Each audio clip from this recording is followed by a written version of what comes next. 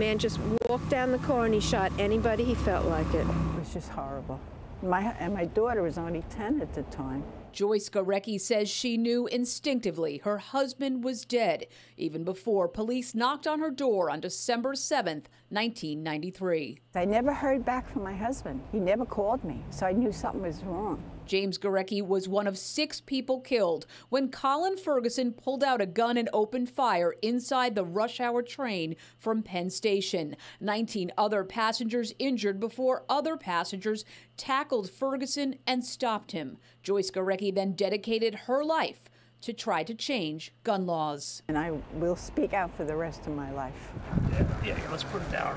Tom Cook was also there to help place the wreath at the Maryland Avenue station Wednesday night ahead of the 30th anniversary. I knew that Dennis and Kevin took this train. Cook's brother-in-law Dennis was killed. His sister Carolyn McCarthy then became a congresswoman, trying to change things in her husband's name and prevent more mass shootings. When this happened, it was just unthinkable. What do you think has changed?